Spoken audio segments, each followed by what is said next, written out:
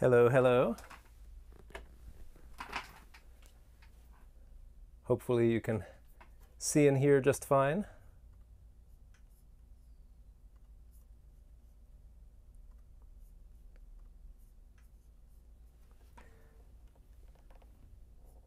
I hope all of you are well.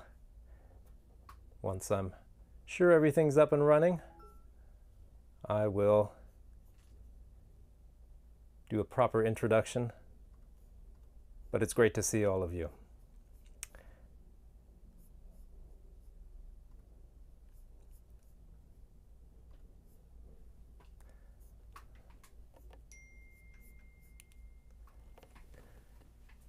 Welcome to Bach to Basics.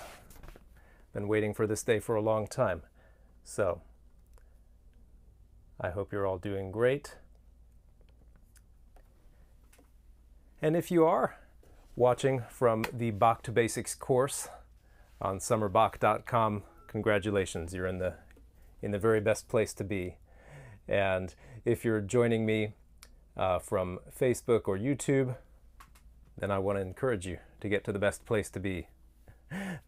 Because in order to download your materials and join the whole community that's there, you need to go to www.summerbach.com and just do a quick register for the course. It's free. Bach to Basics is free. Then you can download your materials. We've got an awesome welcome packet, a journal, of course, the music, clean and marked copies for this wonderful Bach E major Preludio, which is our goal for the week. Now, I would love to... Awesome. I see the chat. And I'm not seeing 500 people say they can't see or hear me, so wonderful. Well, let's get... Sorry, I can't resist. Let's get Bach to Basics. Let's get started. And the first thing I'd like to do is make sure the instrument sounds as good as it can, make sure the settings are good.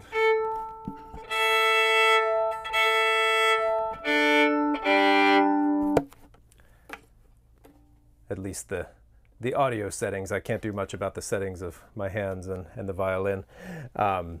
Right. Refresh your browser. If you have intermittent issues, that almost always solves it. Take a look, if you would, at the journal, if you've downloaded the journal. If you haven't, that's right here in Monday, day 1 of Bach to Basics as well.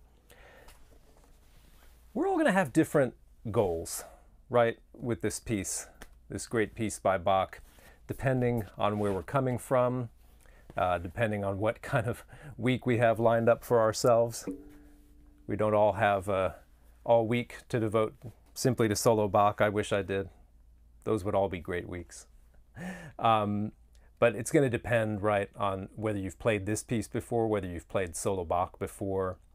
And I do encourage everyone who's taking part to aim for some kind of a video recording that you do over the weekend.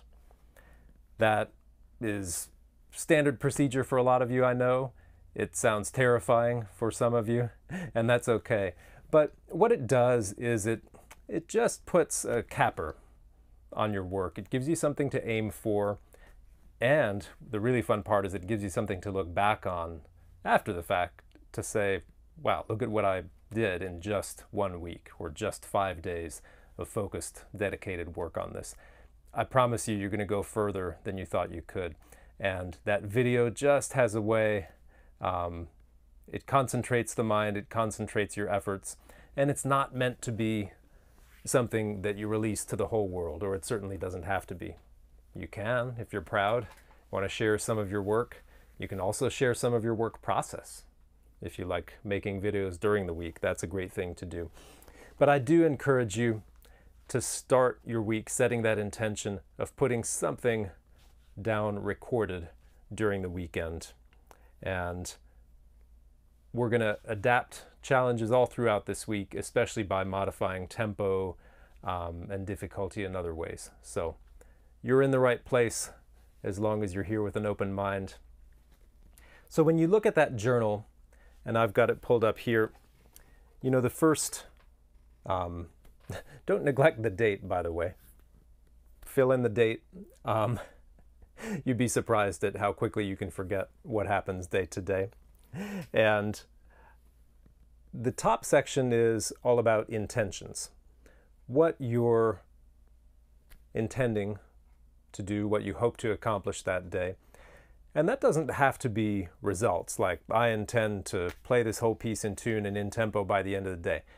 It's a little hard to predict. It's more what you're going to work on, how you're going to work. So the way I've laid it out for you, I've given you assignments to do. And so your intentions could simply be, you know, to follow the assignments. It's great to write the titles of the assignments on there.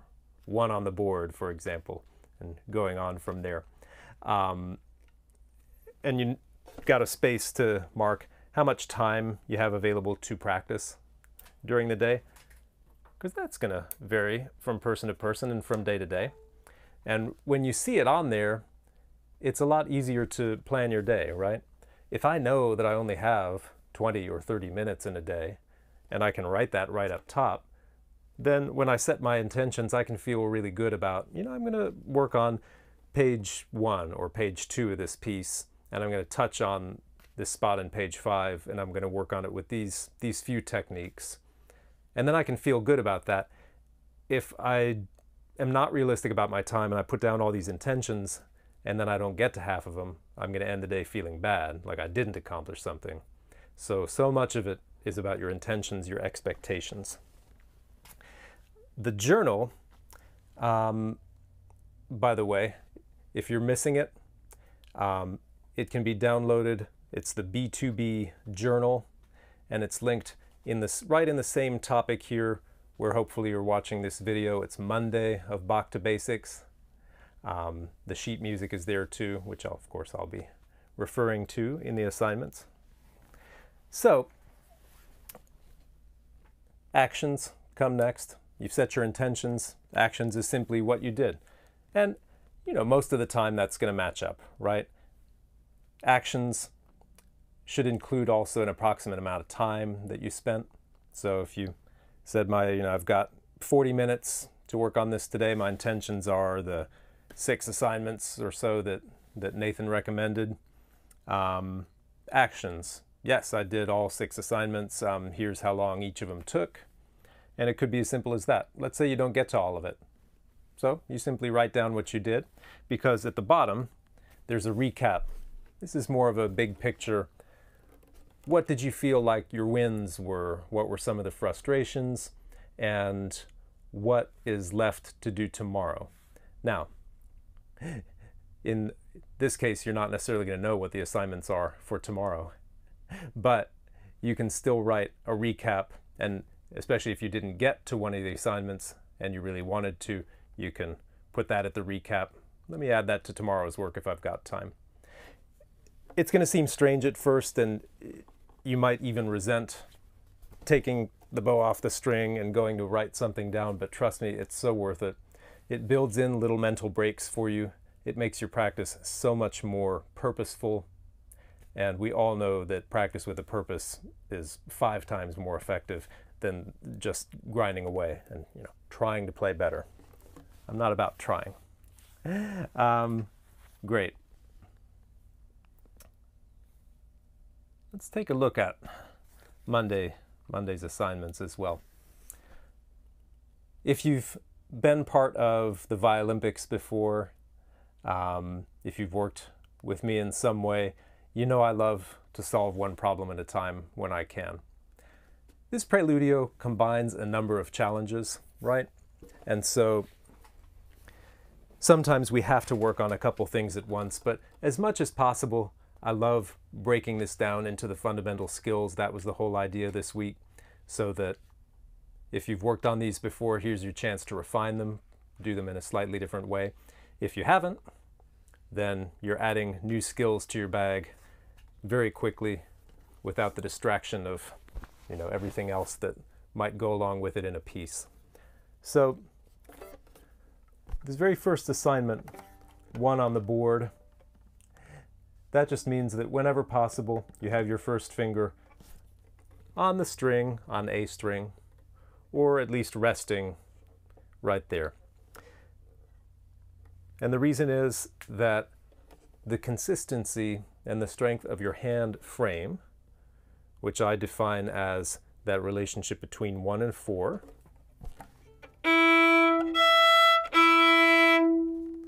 a perfect octave. It's the basis for so much of what we do on the violin, right? If I'm going to play a little scale, a little 1 octave E major scale,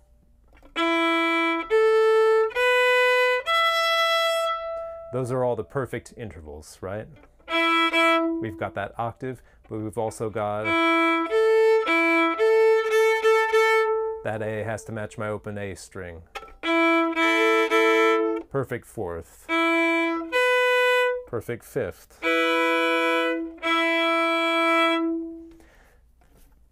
So if I always know where my 1 and 4 should be relative to each other, whatever position I'm in, whatever strings I'm on, then I've got a really solid and great hand frame.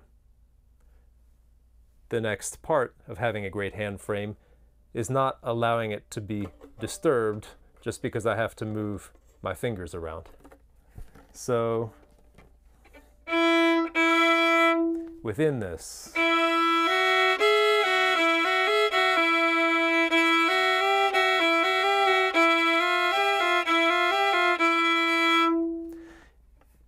I don't have to disturb my 1 and my 4 just to change the shapes of my 2 and my 3. Now in first position, especially if you're not used to that, that may not be the most comfortable thing in the world. So don't worry about it if it's not totally comfortable yet. It's something you get used to, particularly if you've got your hand set up so that 4 is relatively comfortable. If you see your hand and it looks like this, you could play a 1 and a 4 in tune, but look how I'm stretching up for that 4. My hand is down low, my 4 is stretching up. Nothing I'm going to do now is going to be comfortable. So I want my hand a little higher, closer to me, closer to the bridge, and to reach back with the 1 instead. That's a more normal hand position. And it's going to allow me to maneuver a lot better. So this is all background. It's the why, as far as why to have your 1 resting on the string. So don't worry about perfecting or understanding all of that yet, unless you're terribly curious about it. Bottom line is, if you know where your 1 is, then over time that will tell you where your 4 goes as well, and by extension those other fingers. So I do most of my playing with my first finger at least resting on the string. The exceptions are the open strings. There are going to be a lot of those in this preludio, and any notes that require a particularly free vibrato. I always get asked about that. That's not really going to come up in this piece, but if I'm starting the Barber Violin Concerto and I really want that first note to have a free and a wide vibrato, probably I'm not going to have my 1 resting on the string. I mean, I could, but it puts kind of a natural break on the vibrato to have other fingers down, so I might lift up in that case. In this preludio, generally that 1's going to be on the string unless it's an open string. So for now, we're going to play bars 3 through 8. You're going to lift your 1 only when you have an open string. And then the second part of that is to replace it as quickly as you can where it's going next. Okay? So bars 3 through 8. You know what? I'm going to turn my iPad the other way. Got those older eyes now. So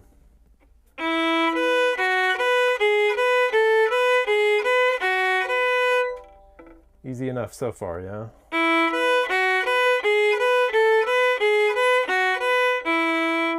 Here, when you put down the 4, here's a place where Many of you might be tempted to lift up your one,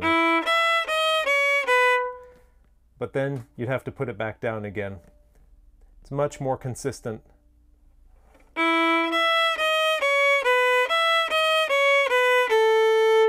I've lifted it.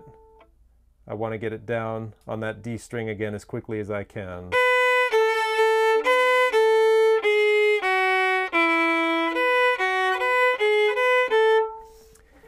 Now this is part of another assignment later in the week, not to spoil it too much, but to make it much easier to leave my one in one place, I'm actually covering two strings. I'm covering the D and the A strings on violin, G and D on viola, the two middle strings.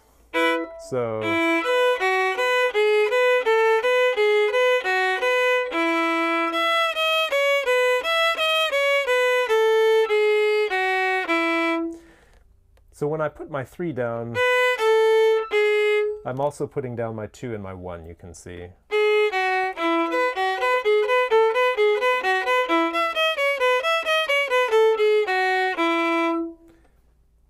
Through bar 8.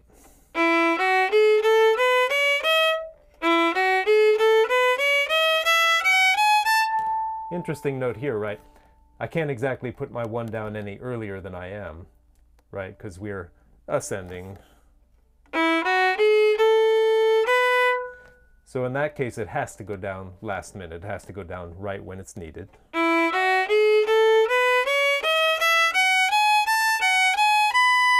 But I've left it down for all that.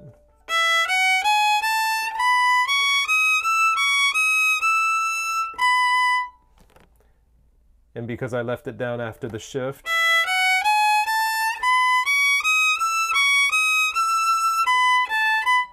it's already right where it needs to be.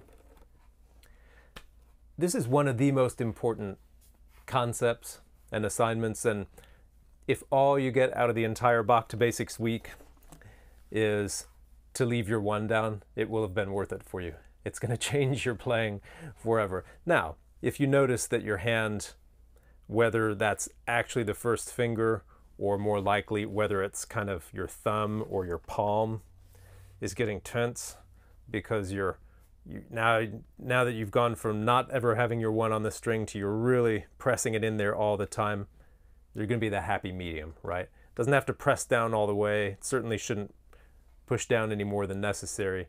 It could just be resting on the string, not even push down all the way. But it's just that you know where it is, that it's always there for you. Let's go to our next assignment.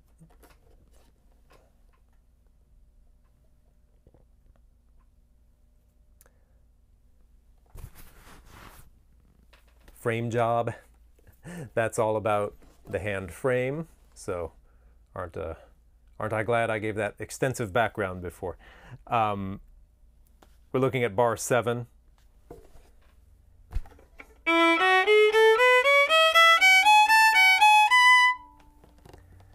So those first 3 beats, they're ascending patterns. And no surprise, since it's a scale type thing, we're using first, second, and third fingers. So rather than saying, okay, well, I've got a E and then an F sharp and a G sharp, let's look at finger patterns. So in the first and second beats, my fingers look like this, right? I've got a big spaces in between 1 and 2 and 2 and 3, whole step spaces. So on the third beat, so that takes care of, in the third beat, it's going to look like this. Got a whole step in between 1 and 2. 2 and 3 are joined together. I like rather extreme differences, like either fingers are apart or they're together. There are going to be times when, you finesse that a little bit, of course, but if you've never thought in terms of which fingers are separated and which are really joined at the hip, that's going to improve your intonation immensely, particularly in fast playing, because it's going to allow you to let the fingers work in groups and not to have to place them individually. So in the welcome packet, if you worked through those prep exercises, and by the way, if you've sort of arrived here just in time and you didn't get a chance to look at the welcome packet, you can do that or not bother with it this time, but it has some more background info for you, and it has some even more fundamental and preparatory exercises that you can do to whip yourself into shape for this week. So take a look at that if you haven't yet, because in there we looked at easy lifts and drops. That truly was about letting the fingers work together. So for right now, we're going to drop fingers 1, 2, and 3 onto the D string or the G string for viola with the proper spacing. So that means, okay, they're all going up in the air, they're all coming back down, up in the air, back down. So we do this because you may find, some of you, that you have a habit of whenever 2 lifts, it shrinks right back to 1 and squeezes next to 1. Whenever 3 lifts, it comes right next to 2. When I play, that may happen some of the time, particularly if I'm, again, using a free vibrato, really opening up the hand like this. But if it's a lot of passage work like it is in this piece, then when I lift fingers, I want them to lift right over where they were. So, if I've got space on the fingerboard, I want that to exist when it's in the air too. So, after I've done that a few times, I'm going to lift them all up and move them all over one string. Same pattern, right? Because we decided. So D string, A string, going back and forth between the 2 middle strings. And now, when I go onto my top string, that pattern's going to change, right? Now, not all the fingers have to change their shape. Only one, yeah? And that's the 3rd finger. So 3, when I say change shape, what do I mean? If you look at the angle that your knuckle makes, in this light you can see it so well. Here the 3 is separated from the 2. We could call it a high 3, because it is. If I now move only the 3 back next to the 2, what's happened to that knuckle? Now it forms almost a right angle. Here was the high 3, low 3, high 3, low 3. Only that 3 is moving, the rest of the hand undisturbed. So that's what I mean when I say change shape. I'm not just kind of picking it up and moving it closer, but keeping the same shape, because now I've cramped my hand. If you notice, by the way, I didn't put this in the packet, but do you notice, by the way, I don't play with my 4 under the fingerboard. I'm just trying to get it out of the way so you can see the other fingers. Even though my 2 and my 3, the fingertips are touching now, there's space here in between at what I call the base knuckles, right? So I can stick a finger in there even though, yep. Here I'm closing that space, tension in the hand. Here I'm opening it up. That's a nice little exercise you can do. Put fingertips together and practice opening and closing that space. Here I'll do it with just fingers 1 and 2, generally easiest there. Fingertips are touching, but I'm opening up the space. 2 and 3, finally 3 and 4. So, move it up a string. When I move it over to the top string, 3 changes shape and joins with 2. All right. And what we've done is we've framed the hand for each of those first 3 beats. Because when I play the bar, I really only want to think of 3 drops.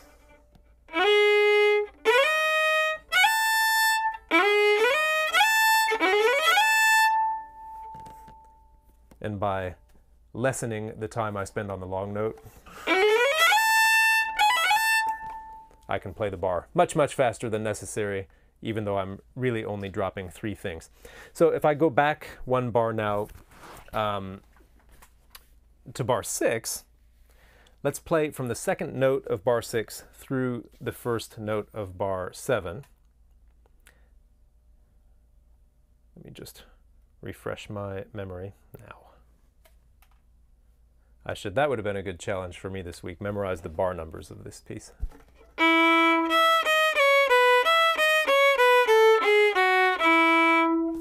That's what we're dealing with, all right. So the patterns of the first two beats are the same that we've been dealing with. We're just adding a fourth finger, right? So 1, 2, and 3 are still separated by whole steps. 4 joins with 3. So if I lift that, here's what it looks like, right? Now I'm going to put all 4 fingers on the string with that spacing and then lift them all at once. Replace them again, lift them again. By the way, when I lift, this is why we do video and don't rely on the text for everything. When I lift, I'd rather not lift like this, right, with my fingers pointing up to the ceiling.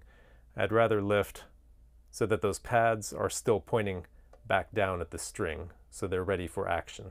See how much further away the fingers are now as compared to here. So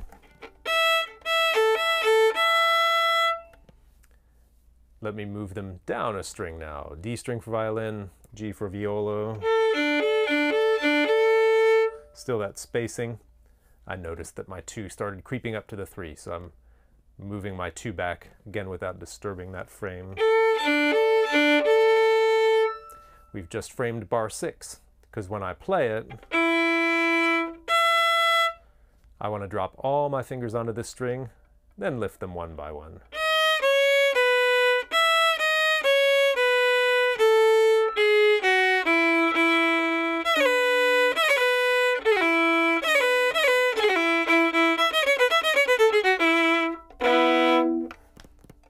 Excellent.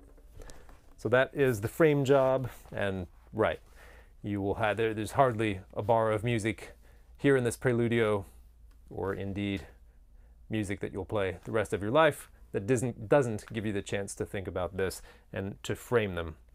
So I call out specifically 55 to 56 and 113 to 127.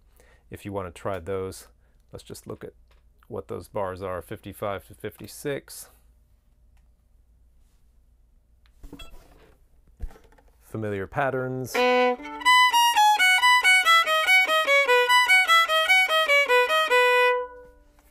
So even though it's not all made up of scales, all of our 4s and our 1s are in their normal place, that octave relationship. All the 3s are high, all the 2s are high. So it's still this pattern.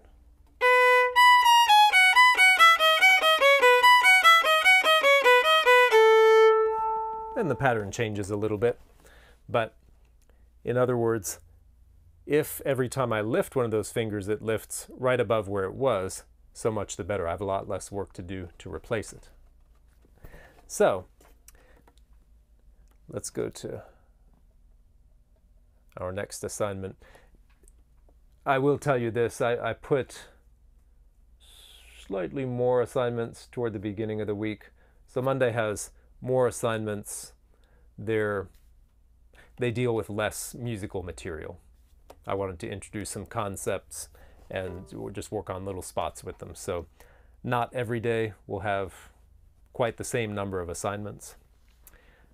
Next is a fun one, 2-string bariolage. I have a stand partner where every time we have a bariolage pattern like that, I can count on them to write the name bariolage. You know, the friendly Irish string crossing specialist that haunts many of our pieces. You got to make your own fun in orchestra sometimes, but that just means anything where you're alternating between 2 strings for effect. It's especially useful if one of the strings doesn't change. Maybe it's an open string. That's been used ever since Baroque times. That was a favorite technique. If you think, I mean, in the Four Seasons, it's all over there, right?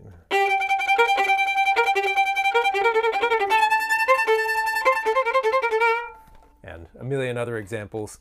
One string stays the same. Maybe it's open, maybe it's stopped. but it's an effect that never goes out of style, and Bach uses it expertly here. Even though it seems like it's a bow thing, because it is, I'd love for us to prepare our left hand first, and then we'll deal with the bow aspect later, because that's not actually all that complicated. Let's look at bars 13 through 16 in this preludio. And it's one open string, one stopped string with moving notes. I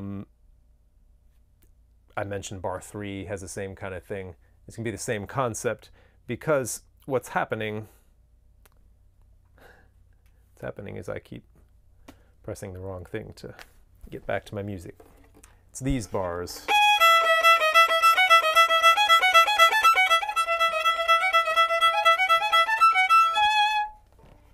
So, the idea that may be new to some of you is that the left hand gets to move early, yeah, because we've got that time while we're bowing the other string, namely in this case the top string.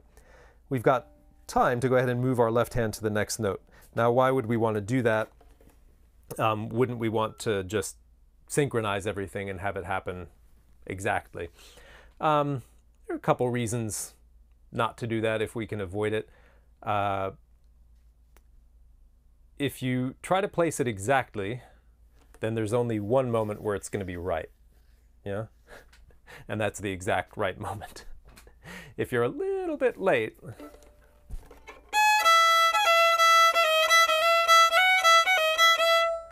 then it's going to sound terrible. But you've got all the time in the world early, so why not take advantage of it? And then you can just move the left hand a little bit more easily. So what I'd love for you to do is to exaggerate that. As soon as I've crossed over, I'm going to lift up that 4. I've lifted the 2. Put down the 2.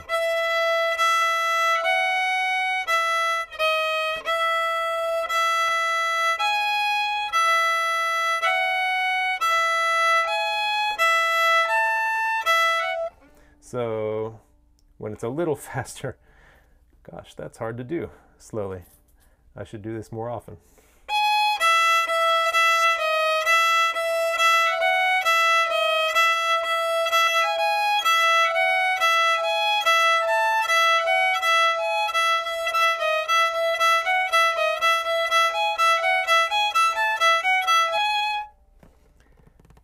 Now I'm going to play it in tempo, and you'll see that my left hand appears to be moving in slow motion, and that's because it has all the time in the world, yeah?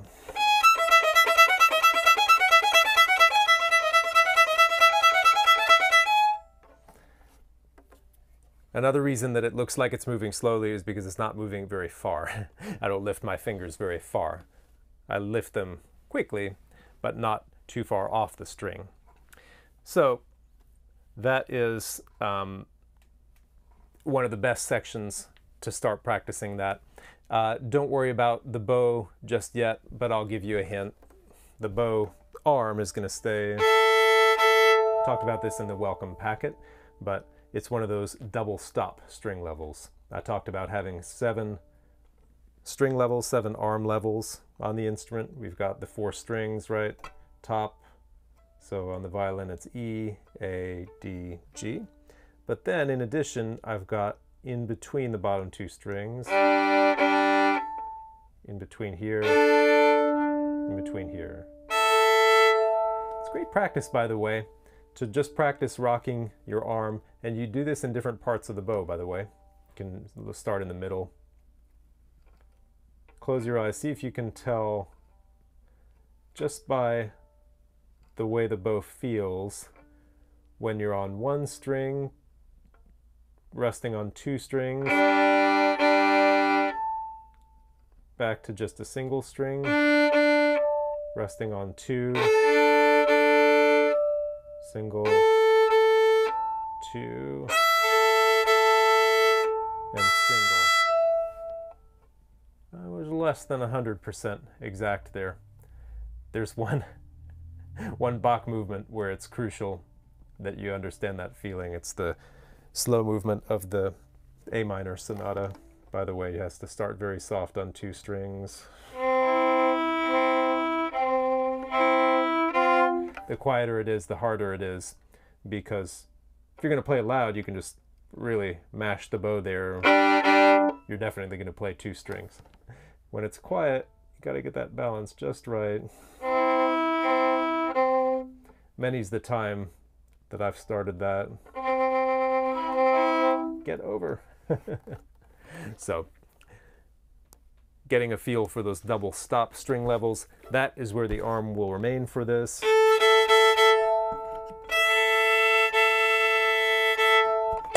While we're here, might as well tune that.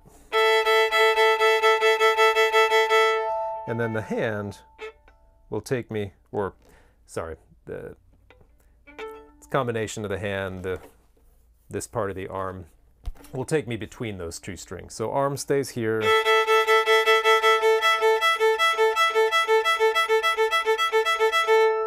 All right, sneak preview of Bariolage bow assignment.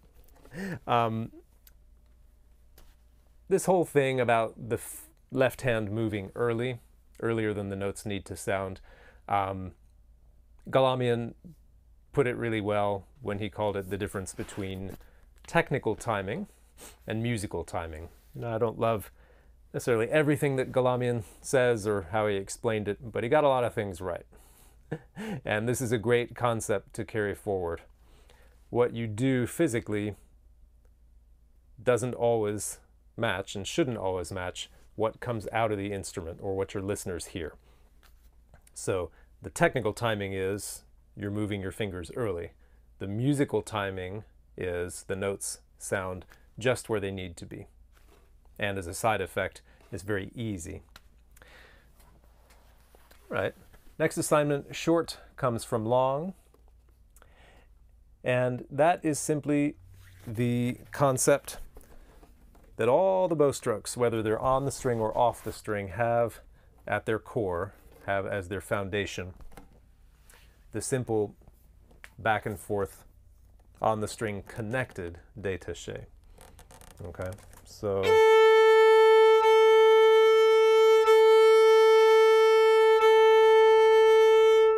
all the other strokes come from that. With apologies to Mr. Suzuki, whose books I play. I played all of them. I went all the way through all 10 books with my first wonderful teacher, Donna Weehee. And then moved on to another teacher and started exploring much more of the repertoire. So, with apologies to Mr. Suzuki, in the early parts of Suzuki, you spend a lot of time doing this. And kind of growing out of that are these longer strokes that connect more. And that's backward. Yeah, because this is the crucial fundamental skill, and then everything else comes from that. Because you can decide how much of the bow you're using. Is it going to be only part of the bow?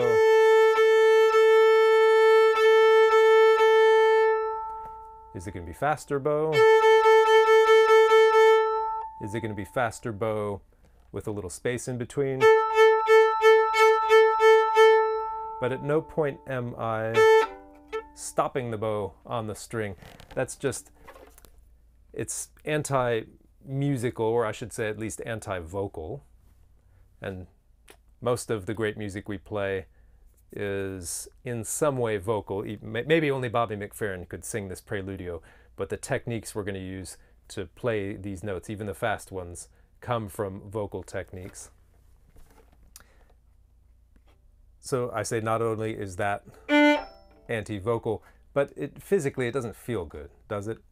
So if I need to put a stop between notes,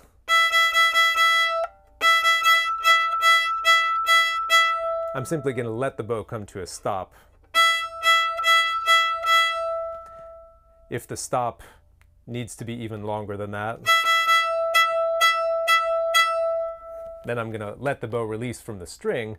I'd rather do that than, because then I don't get any ring.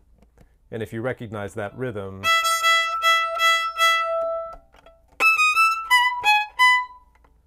beginning of the piece.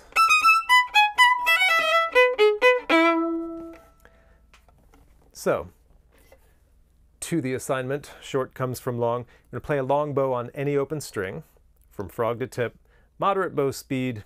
I'm calling it 2 seconds at 60. Let me get my handy metronome app here. Promise I'm not messaging anyone.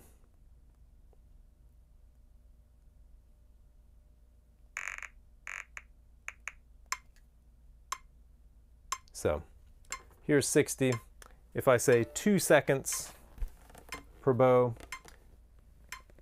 I want to pick a speed where the bow feels like it can sink in at this middle contact point.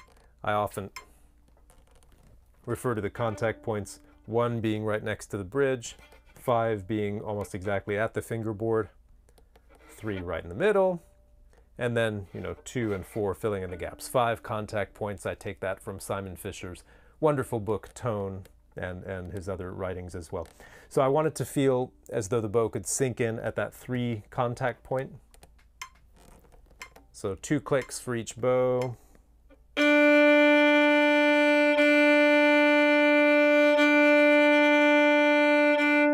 So at the middle click, I should just about be passing the middle of the bow and should be making a lot of sound. If that feels fast, that may feel like a fast bow to many of you. That's a good thing because you've got lots of room to open up your sound. To me, that feels like a normal bow speed, normal solo bow speed. So if that feels fast to you, start getting used to it, and start getting used to it at that contact point. I've met many players who wish they made more sound, and they're always playing out here at a 4 or even a 5. But to do that bow speed here at a 3,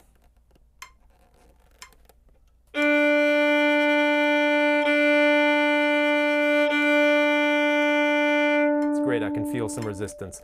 And if I want to get even better at this, I'm going to notice if my contact point drifts. Because if it does, oh geez, why was that going out there? Well, it's because the bow's crooked. Best reason for a straight bow is not just to look great in pictures. It's that when your bow is straight, you have a much better chance of keeping a consistent contact point. So if I see that it's drifted out,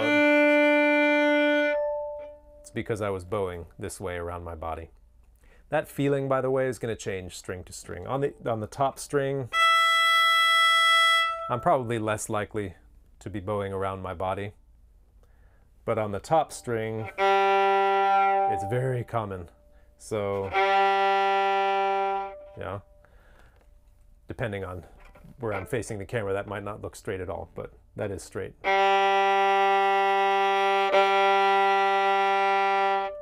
Great.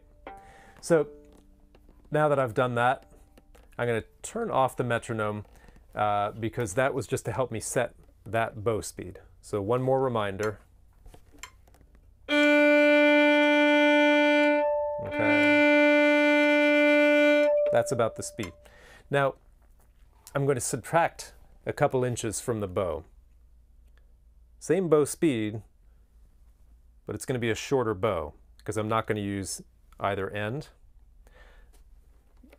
Because of that, I'm not going to be matching up with the metronome anymore, so that's why I've turned it off. But I'm going to keep about that same bow speed.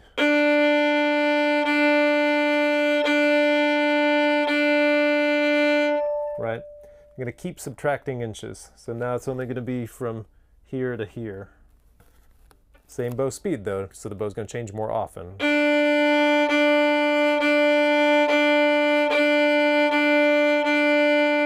I'm going to keep subtracting until I'm only using a few inches in the middle of the bow.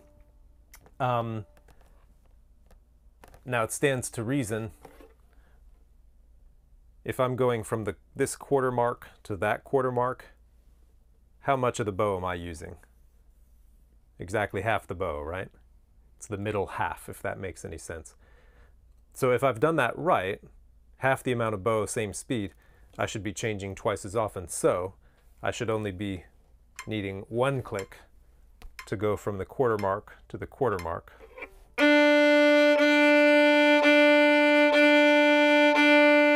Great. If I divided it further, then the speed, I'd be changing. If I use the quarter of the bow, I'd need only half a click. I'd do 2 bows per click, right? So keep subtracting until I've reached a working tempo for the Preludio. What do I mean by working tempo? I mean the kind of tempo where you can play sections of this piece already. So if you can read through at least some of the piece, like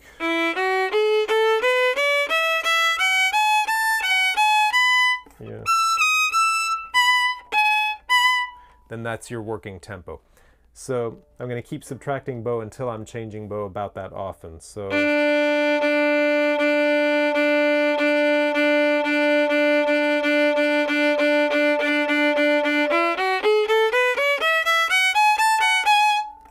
now when I do that, boy, I feel a real connection to the string, a real concentration that's very different from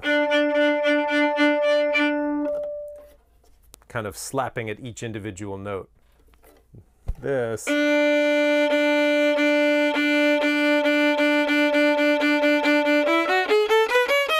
that's really in the string, and that's how I play even when it's fast. It's not a lot of effort, there's just a focus to it, right?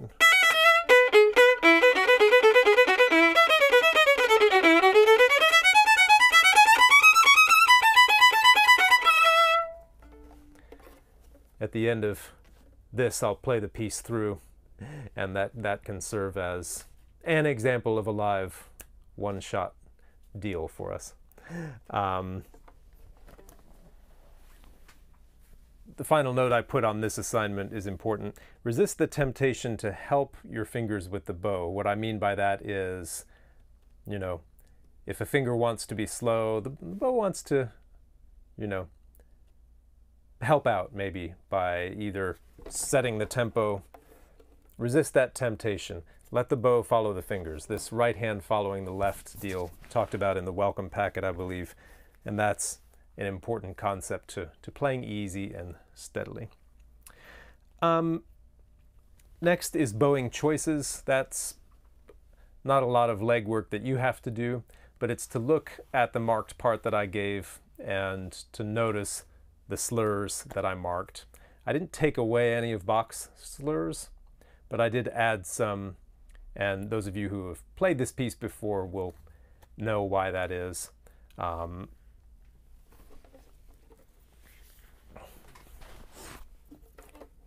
It's simply harder to alternate strings when the upper string is on a down bow. So you can try this for yourself, but if I'm between the 2 top strings, for example, and I play down bow on the top string,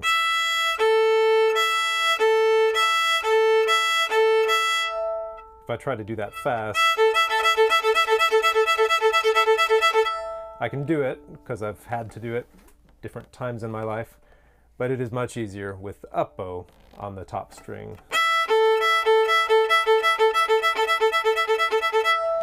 And the reason is that in that case,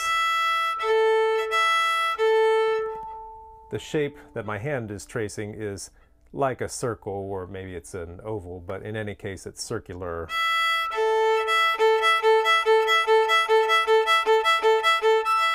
The other way,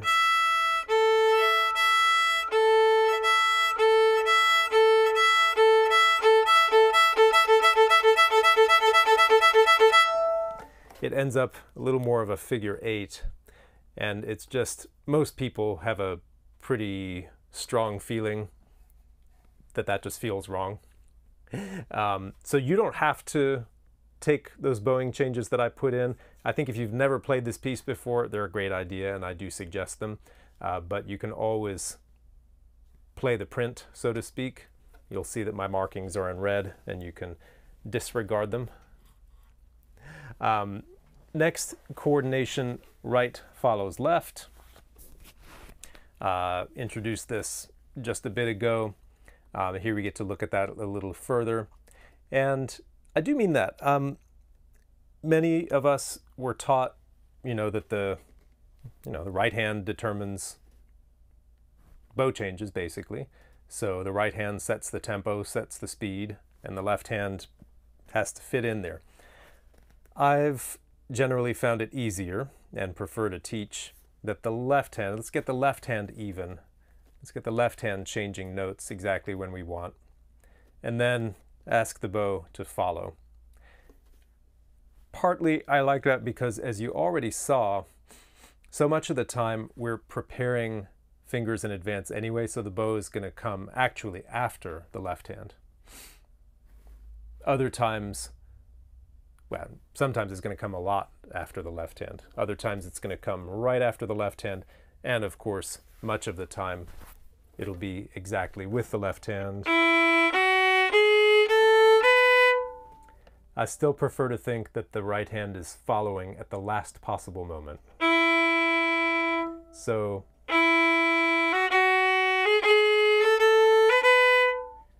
minimizing that little extra note there.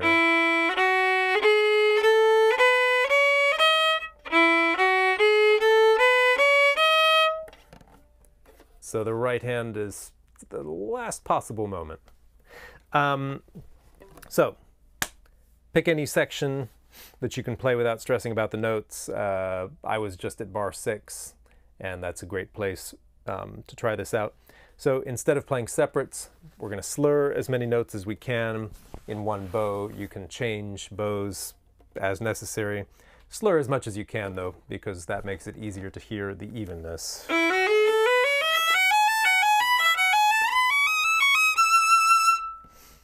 If that shift is stressing you out right now, don't worry about it yet. You don't have to play that far. For those who are shifting, make sure that your evenness extends through that shift. So if you're noticing that you're having to wait for that shift, just notice that for now. And as you repeat it over and over,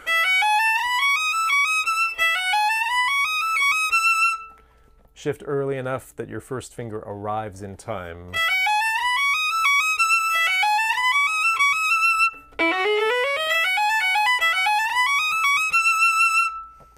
Now, if it does not sound even, I can use different techniques to try to even it out. So-called dotted rhythms, which I call note grouping.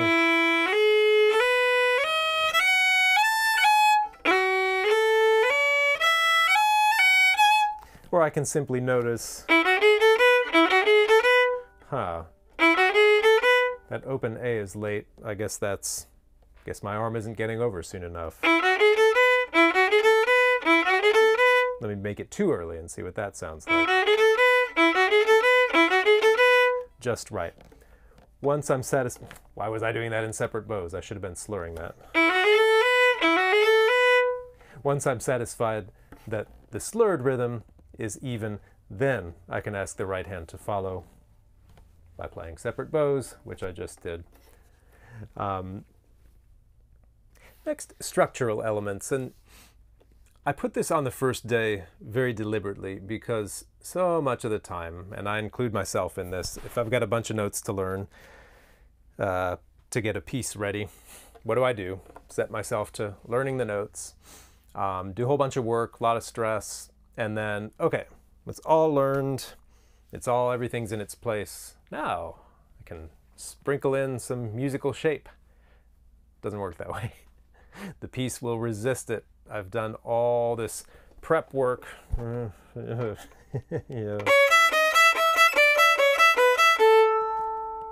To try to change that takes so much effort. To put shape in there, to pretend I'm going to get inspired in the moment and shape it, I'm going to be going against all the work that I've done so far.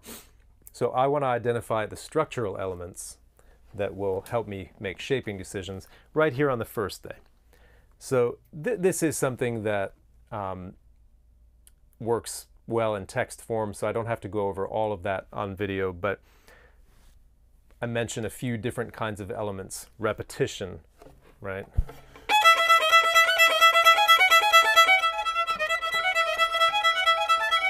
I know it's there on the page, the forte, the piano, but it's worth just playing it once forte, playing it once piano, and to know, hey, when I learn 2 bars, I've also learned the next 2 bars. That's an echo effect, right? It's not just 24 16th notes in a row. Wait, 48 16th notes in a row. But it's a group of 2 bars and then an echo of 2 bars. 9 and 10 and 11 and 12, 13, 14, 15, and 16. This is this game in the beginning. These shorter elements and then longer ones, the so-called famous spot, right?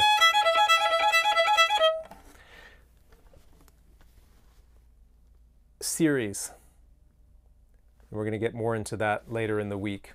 But anytime you've got a pattern and then the whole thing repeats, maybe down a step or down a fifth or up a step, you've got some decisions to make. So it's great to start marking those, like here's a series of elements and I know I've got to make some decision about it. I don't have to set it in stone right now, but I can tell this is going to be something that I need to grow in or taper off. So I ask you to find a way to mark them, brackets, other creative pictures, anything you like. And finally, the last assignment, and you can use this technique all week. I just want you to get your feet wet with it today. Expanding your mind, I call it. What it really is a combination of learning the notes and memorizing at the same time. It's very effective and very simple, so we'll go to bar, well, 125, second beat is where I have us beginning. Doesn't get easier than that, does it? And so expanding forward.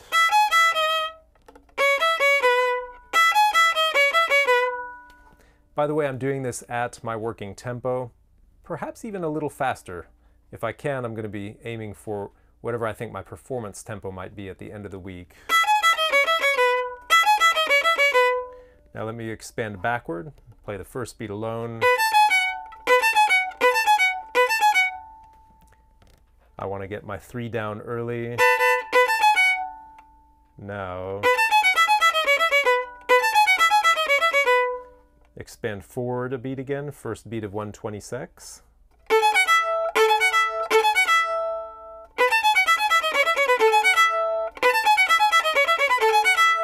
Expand backward, last beat of 124.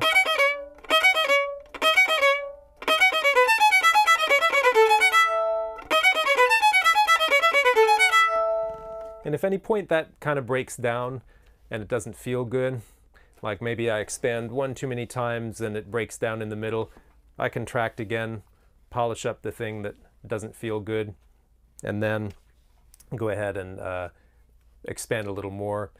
If I hit a plateau, I just leave it for the time being, but I mark, here's the section that I expanded. All right. Let me play this thing, and, well, if my pedals will cooperate, that is. There they go. I might have it memorized, but then again, why fall on my face, even if it's in front of a sympathetic audience like you fine folks. All right.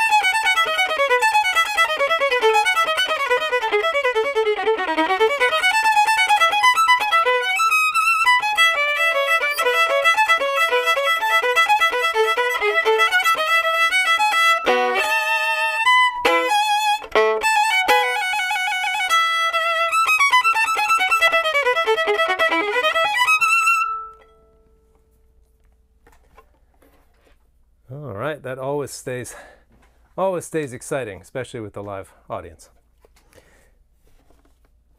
And to anyone watching later too.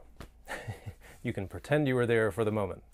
Well, thanks so much for joining me for day 1 of 5. It's only the first day of the week, and by the weekend you will be further along than you imagine, and you will have tried a whole bunch of new things, and I hope gotten a better understanding of your violin viola body and violin viola mind.